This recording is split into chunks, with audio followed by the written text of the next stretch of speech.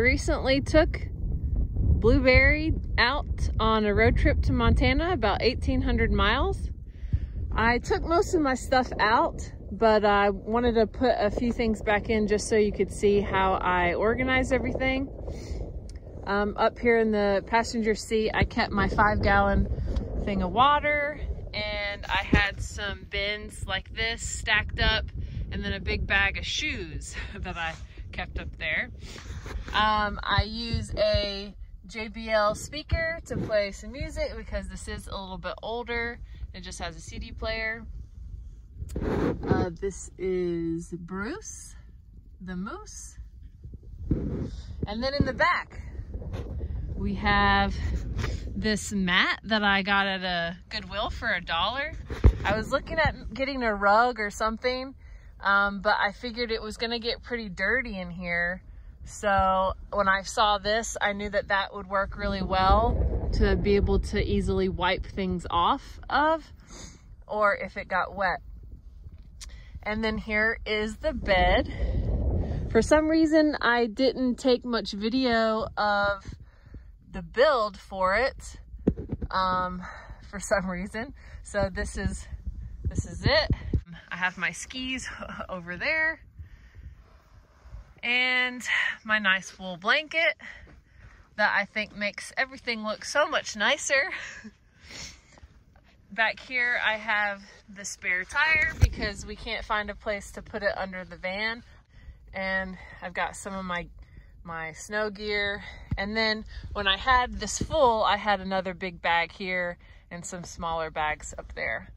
But I just wanted to show you how the bed works. I watched a lot of YouTube videos of other people's setups, specifically in the Toyota Sienna vans. And I went back and forth on what to do. Obviously, I don't need a full-size bed since it's just me. And what was important for me was to have a bed, but to also have the dual purpose of having like a lounge or a seat, an upright seat. And so basically we just built this platform and cut it so it can hinge up. And I'll show you that in a second. But first off, the dimensions were primarily based on these cushions that I already have. So these red cushions were from an outdoor bench that I made, and I used the 2 of these in the Camperola. And so I just based the width upon those, and it's about 24 inches, so 2 feet wide. And I use 3 of these, and then I have a 1-inch deep mattress that was from an old cot, and put this twin size fitted sheet around it. But since a twin size bed is larger or wider than this, I safety pinned it so it would be tight.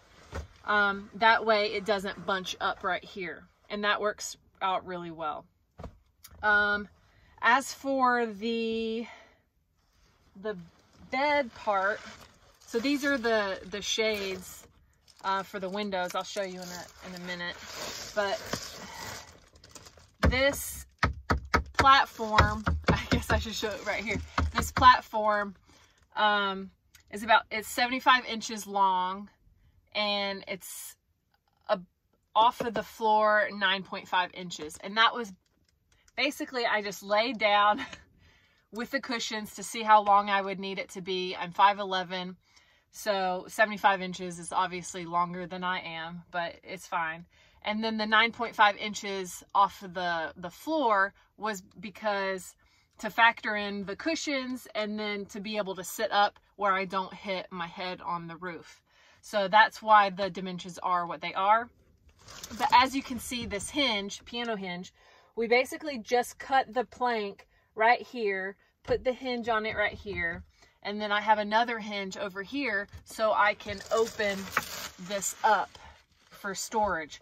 It's also open, as you can see, like right here, it's open on the side, so I could pull things out on the side, but I usually have bulkier items in here and they're too large to pull out from the side. So, but one thing I noticed real quick that I will have to change is that this is heavy to hold up when I'm digging around with one hand. So if I could just drill a hole and have a rope or something to pull it up and hang it off of something over there to help me hold it up, which is what we did for the back, and I'll show you that later. But as for right now, all I have in here are my sleeping bags. This is my Montbell 0 degree sleeping bag, and I love this. This is great. And then I have another sleeping bag that is for when it's a little bit warmer. And I'll pull this out so you can see how lofty it is. Oh, my arm's getting tired just holding this up. And then I have my backpack. Usually I have more stuff in here, obviously, but I took most of the stuff out because I'm house and pet sitting right here. So, I'll raise it up so you can see what it looks like when it's in lounge mode. And it's really basic. I'm always about like, what's the easiest solution? I think a lot of people try to get really fancy, and you know, hey, if they have the time and the money, whatever floats your boat. But for me, I am a very frugal person, and I like to reuse things that I already have and get things at thrift stores secondhand. And so I always try to find the simplest solution. So for this, I basically just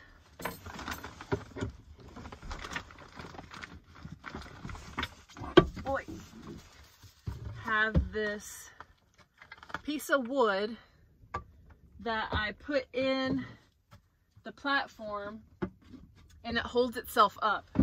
And that's all you have to do. Like, we thought we would have to make some kind of attach some pieces of wood to hold it in place, but it holds itself in place because it's long enough. If I wanted it to be adjustable, kind of like a beach lounger is kind of what I was basing it upon, then you would have to have different notches to have different heights. So if I had a notch, I can make it completely 90 degrees, or this is just the natural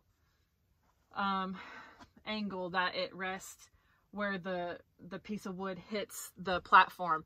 And that'll make sense once you see the video from the back.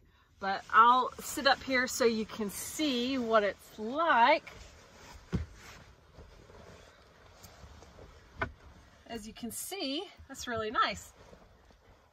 And I guess my hair hits the ceiling, but my head, I still have some room. I'm reading, working on the computer, so it's really comfy.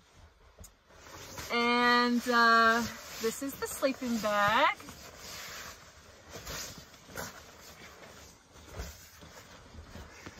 Look at that loft. So I usually just leave the wool blanket down, and then I'll sleep in the bag. And so far in my trip, I've slept in 3-degree weather in the van, and I was fine. I usually just cover my head completely because the thing that keeps me awake is if my face, my nose in particular, is cold. So I also have a string of LED lights around here. I had that in my Camperola as well. And all it's held up, again, easiest solution, paper clips. I just have paper clips like hooking into the plastic bits of the van, and that works out fine. And then as you could see, I also had I found these battery powered candles at thrift stores for like $1, and it gives me some mood lighting. And oh, I also have some other lights in here. Battery came out. And this one, I usually just hang off of that hook. And then I also have another light. And then I have a headlamp as well. And I find that that's really all the light I need. When I have the shades up, it gets really dark in here. And it's really nice. And I sleep really well compared to the Camperola that didn't have any window shades. And parking at Walmart's, you know, the lights can keep you up because I like to have like pitch dark. And for the front, I'll show you what I do for the front next.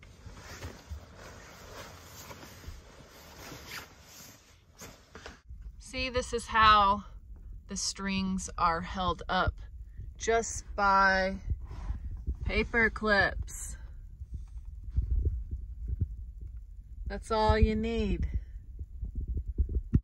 But first, I'm going to show you how I put this Reflectix in the window, and this just helps with some insulation. These windows, luckily, are pretty easy, so I just slide these in right here and just kind of tuck it in as best I can. Obviously there is still some gaps there, but that's okay. And I already had the sunshade, so sometimes I'll just stick that up there just to give it, I don't know, a little bit extra. So I'll show you from the outside what that looks like. And these are the ones for the back windows. This is an old repurposed window shade that I cut up, and I experimented with using this black contact paper to give it more of an opaque view from outside, because cars can still see that silver from outside, especially like when your lights hit it. It reflects, obviously, but it's used more for insulation purposes. And using the contact paper kind of doesn't help with that. So obviously it's better normally, but I can only use one hand. So that's how it works. And I'll show you from the outside how different the silver looks compared to the black. And this is what it looks like with the curtain. I decided I didn't want to make Reflectix for the front windows. And just do a curtain, and obviously there's a gap here, but I find that when I lay down, I can't see out, and so nobody else could see in. And again, this is very basic. This is just a black fabric I found at a thrift store for $1, and I have some rope that I had laying around, and binder clips and paper clips. So it's very, very basic, but it works. All right, and here we have the back. As you can see, the nice pretty garland.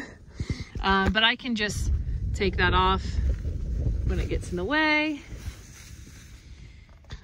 And this, we came up with just drilling a hole, putting a piece of rope there, and Jerry rigged this carabiner and an old tent stake, and I just hook it up to here, and it holds it up.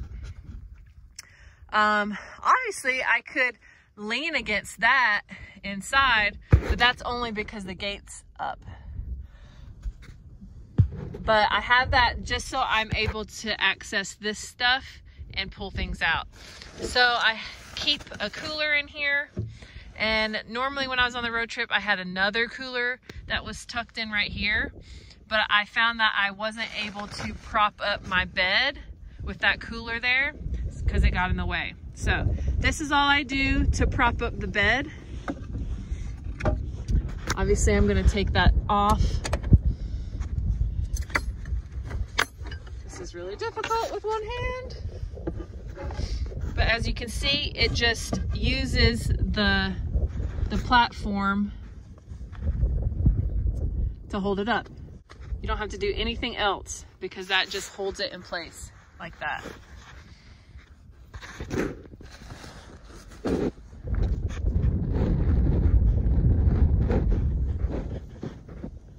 Oh, I was going to show you the difference between the windows.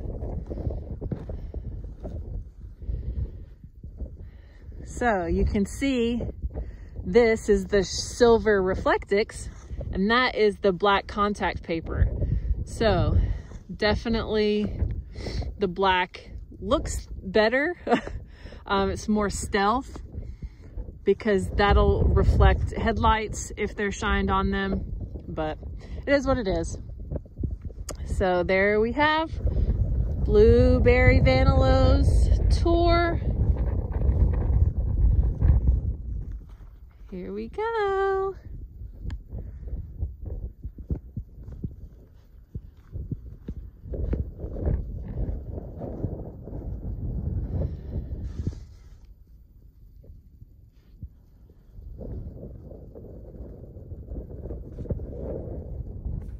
This is the only video I have of the build. This is before we put the piece of plywood on top.